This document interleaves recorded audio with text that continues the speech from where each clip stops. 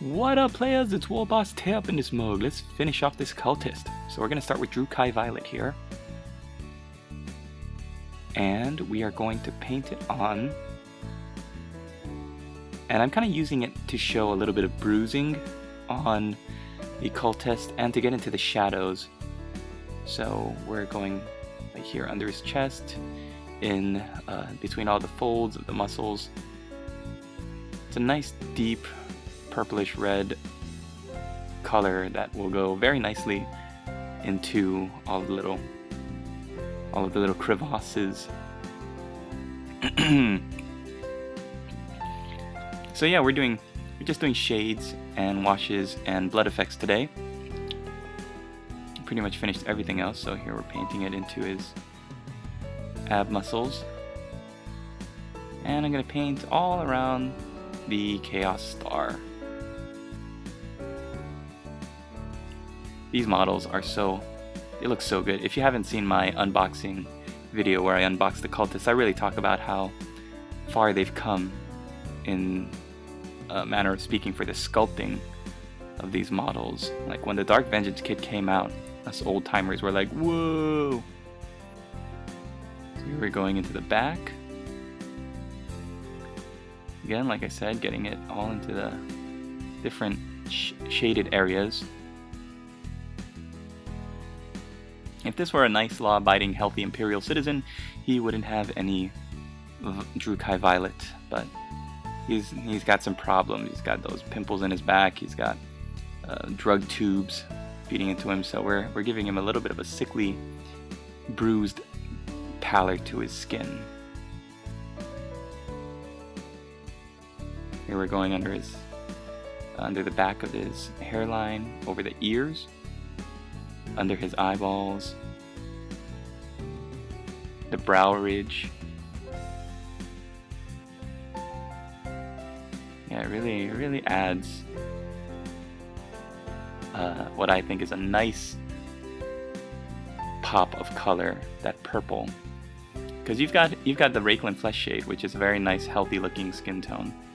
Oh, right there, that's where you get it. You can really see the positive effect it has when you paint it onto that drug tube. But yeah, like I said, you've got the Rakelin Flesh tone, and this really just gives it another level for you evil characters out there who want to do, or for those who want to do evil characters and paint them up and give them a very savage look. This purple wash is really nice.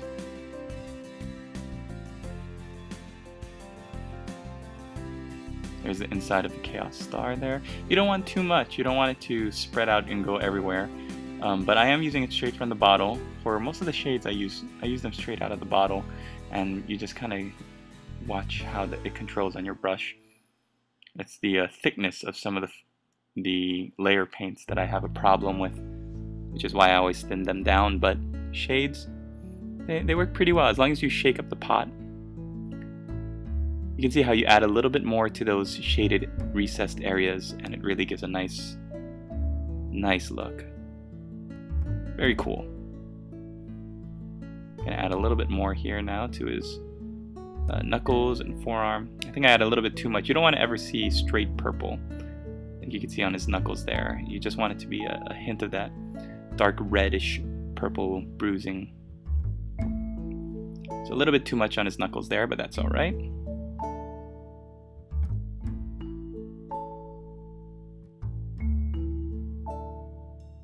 What a beautiful model. I think I might have mentioned this in one of my other videos, but I really like giving them drab kind of clothes so you can pop the colors out when you choose to use them. Like I'm going to be doing some Slanesh and Tzeentch models soon, and I'm planning on going pretty crazy with their clothes colors, but I know Nurgle, Khorne, they're not really into all that, so these brown, almost khaki pants, like he's a former Imperial Guardsman, seem to work just fine.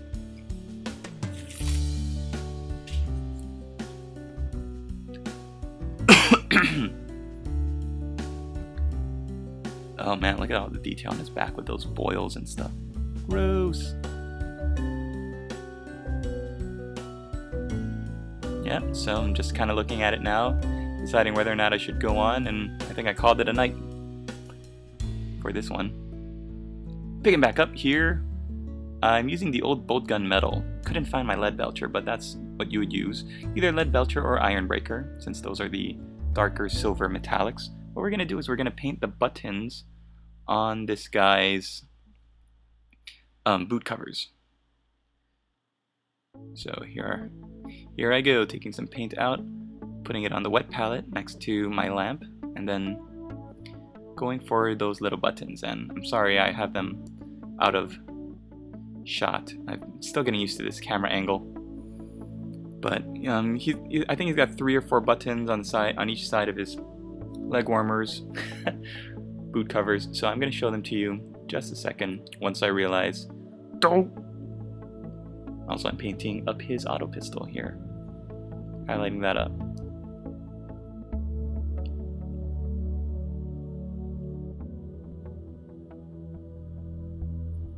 And then this is where I realize, oh shoot, none of that was in frame.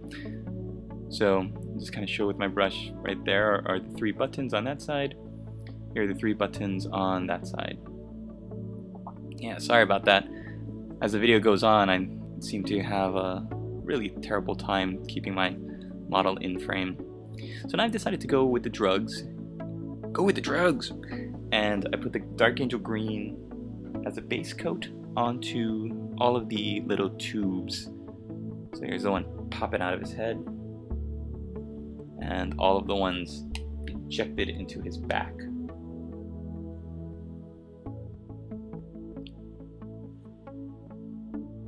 Sorry, it's a little blurry, I know.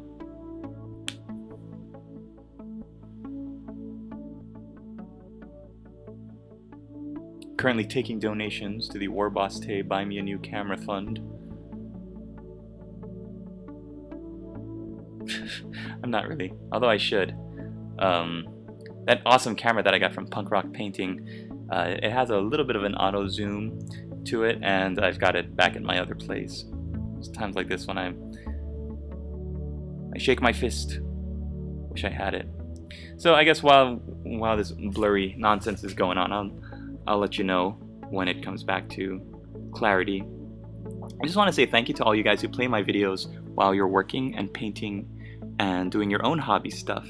I know definitely that is how I got started on YouTube. I would look for videos related to armies that I like, but pretty soon I was just playing, you know, Blue Table Painting's bat reps, Mini Wargaming's bat reps, and Joe's Eldar Tactica videos, and some of that was just so Eldar Tactica X, and I remember I didn't even play Eldar, but I would just play it in the background because it helped get me through those the drudgery of those long painting sessions, I mean, rather. Moot green! We're adding a little bit of a highlight color now. So, because these vials are all different angles, they're at different angles, you're gonna need to just be a little bit careful about how you go about lining the top of them. And again, I apologize, you can't really see because of the angle and the zoom, but I'm just kind of painting over the Dark Angel's green closest to the top.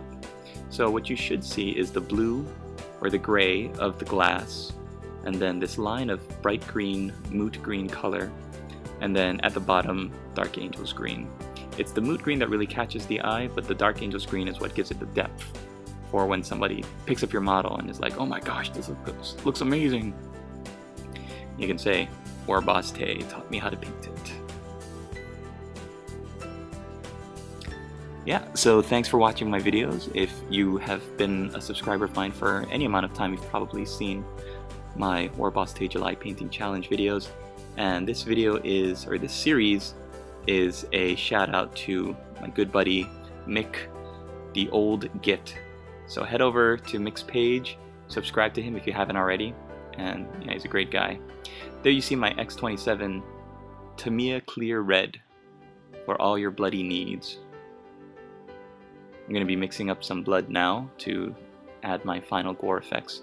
So I use Tamiya Abaddon Black, a Tamiya Clear Red, Citadel's Abaddon Black, and dried bark. Here's a little bit of close-up on my painting palette, my wet palette. So what you want to do is you want to mix a little bit of all three colors, and I think at this point I hadn't really shaken my Tamiya Clear Red, so it looks pretty watery. It's not as thick as it could be, but that's alright. So you want to make sure you shake your paint pots, get the pigment, if it's separated, like if it was sitting on your table, like mine was for a while, to mix up again. And you can see I add my brown and my black, and I kind of keep them separate a little bit, but then I try as much as possible to get them to mix a little bit. And again, I'm sorry, it's at the bottom of the screen because I think I was more focused on looking at it and trying to figure out why the red just looks so thin. So I shook it up a little bit, I added more here, but you can't really see it, unfortunately. Igor, why don't you center the camera when you're working? Oh, sorry, Master. I don't like to look at blood. It scares me. It grosses me out. It's why I never became a brain surgeon. That, and because I like to eat brains. Alright, so now I've got my mixture here. We're going to go back on the model. And I think from here on out, hopefully I've got it a little bit in better focus. So we're going to start by slathering it on his knife as if it's been freshly used. It's still a little watery though, so I decide to add a little bit more pigment with the black Abaddon Black paint. The goal is you want it to be splotchy, you want it to have different consistencies.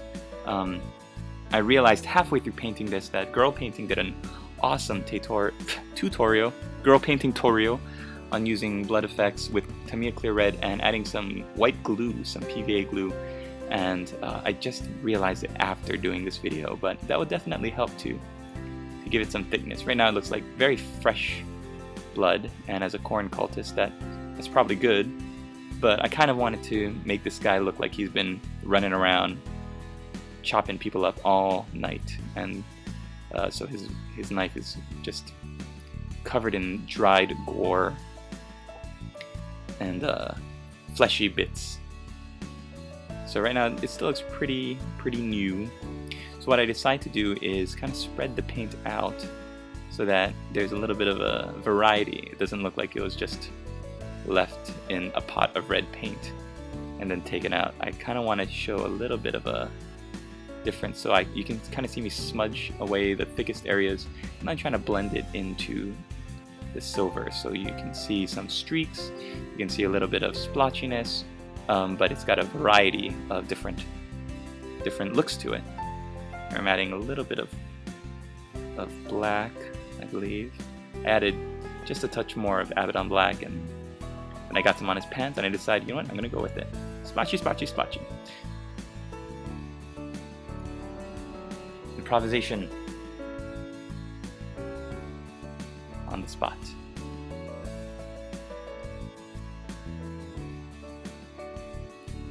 Yeah, so Old Git, fantastic guy. I've known him for, I'll say, almost a year now. He's been subscribed to my channel. I know that because I first started corresponding with him through the Beastman videos that I was doing a little while ago, a year ago. He'd asked me about painting some Beastman figures. I just ordered a bunch of them off of eBay. I got a whole load of them for really cheap. Centigores, the metal ones, a bunch of the newer gore and ungore kits. And he'd been painting Beastmen up at the time. Really nice. They looked like they had worshipped Tzeentch, because the gores and the ungores, they had these really nicely colored, like his color composition for the tabards, really cool. So check them out. I'll put a little linky that you can check them out in.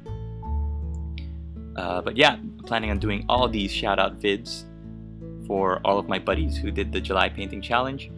So if you have been under a rock or you've just subscribed to me, you'll see a lot more videos promoting their channels coming up.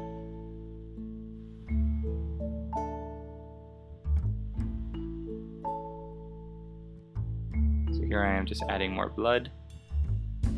Now is the fun part, we get to the body. So I start by lining a little bit of dried blood around this kind of injection tube first. And then I decide, oh, wouldn't it look cool like if the blood was spilling onto his leg? So I'm just doing little bits of dots and very light brush strokes, not doing any lines, just dabbing little dots onto his pant leg. Then I'm lining all of the little implants on his body as if the blood is still slightly fresh and leaking out slowly of his body, but really almost dried completely. Here on the back, you've got all of these test tubes, or tubes of drugs rather. So I'm taking a little bit of the darker mixture with the black and the brown in it. It's nice and thick at this point because it's starting to dry, and we're just slowly dabbing it from around the meeting of the test tube to the skin, and then drawing it down the figure.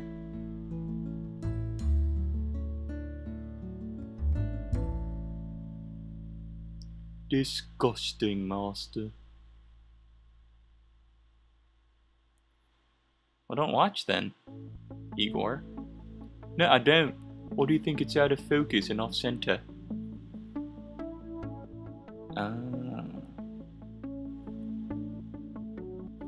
Yeah, I think at this point I had put down the camera and went into the kitchen to make myself a sandwich.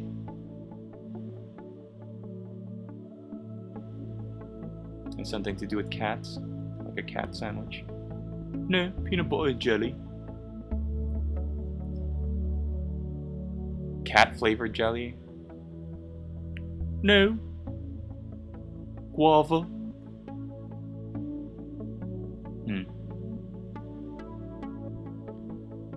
And for those of you who don't know, Igor is my little Crypt Ghoul assistant. He operates the camera, and yeah, he likes to eat cats. So I'm surprised. Good on you. A guava jelly sandwich with absolutely no cats inside it. Yeah, but the bread was made out of cats though.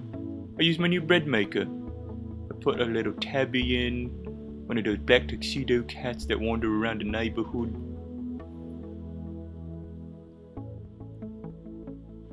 So you had a guava jelly sandwich on cat bread.